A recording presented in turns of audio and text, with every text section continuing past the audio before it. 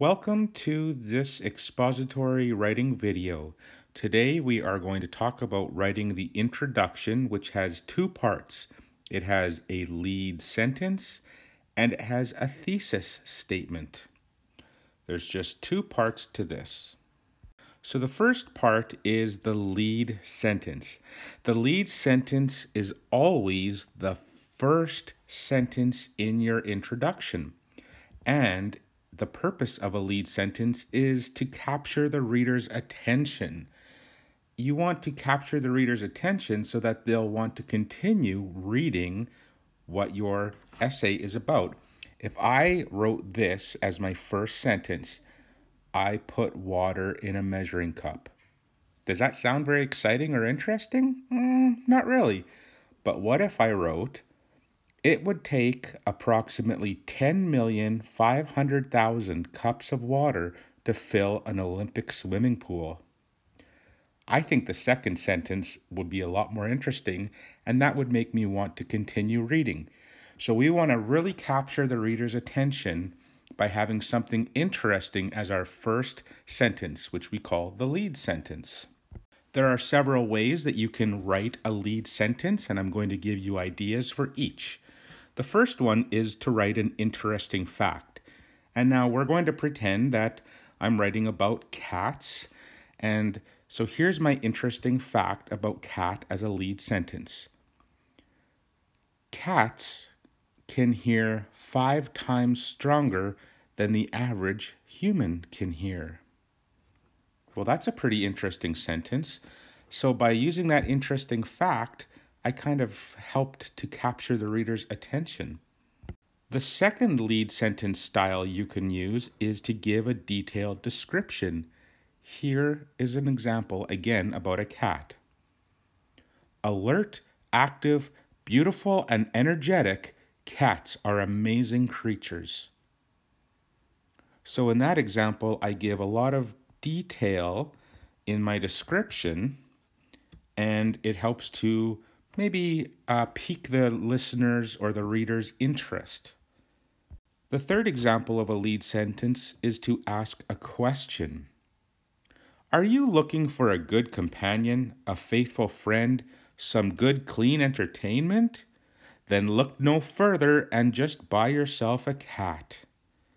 So by asking a question, we can draw the reader's attention and make them more interested in reading on in our expository essay. The fourth and final way to write a lead sentence is to use a statistic. A statistic is like a number. Here's an example. There are approximately 8 million cats in Canada. Well, that's pretty interesting. So that would make me want to continue reading more about cats. So remember, your first sentence is called the lead sentence, and it is used to capture the reader's attention. The second sentence of your introduction is called a thesis statement. And the second sentence in the introduction will tell the reader what the essay will be about. It's kind of like the lead sentence captures your attention, and the thesis statement tells the reader what they're going to learn about.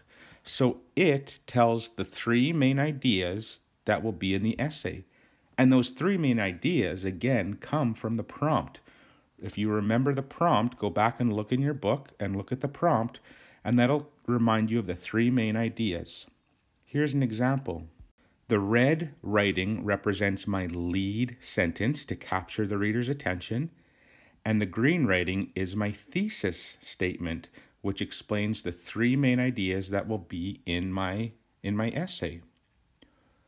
A cat's hearing is 5 times stronger than an average human's hearing.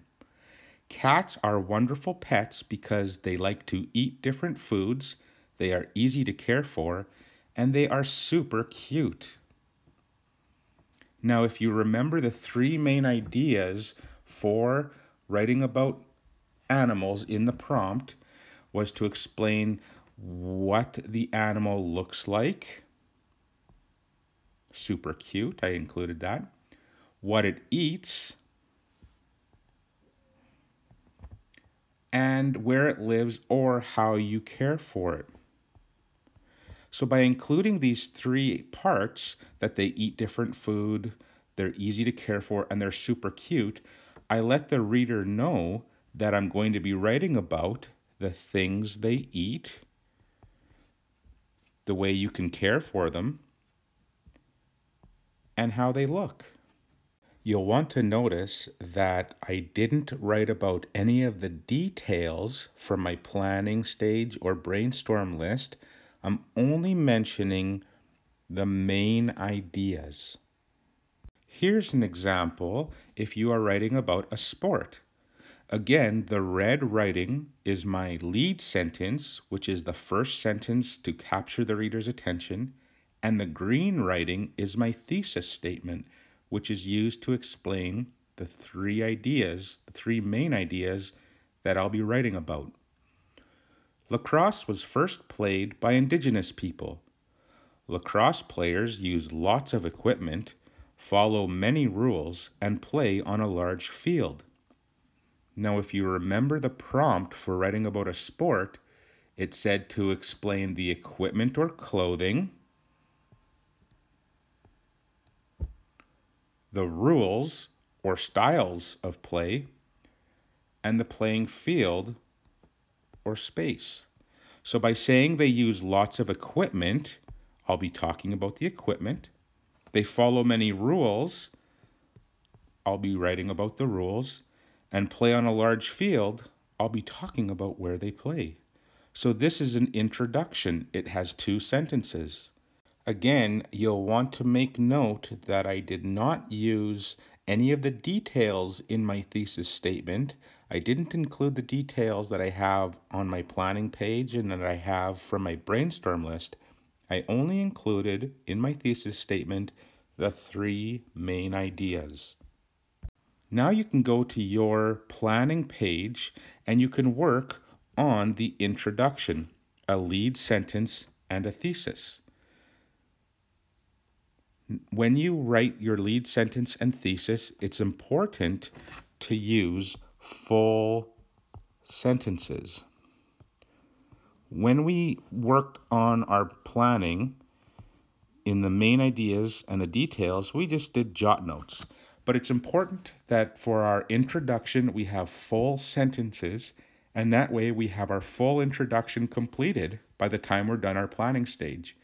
So 2 sentences you need to write, a lead sentence to capture the reader's attention, and a thesis statement that explains the 3 main ideas you're going to write about.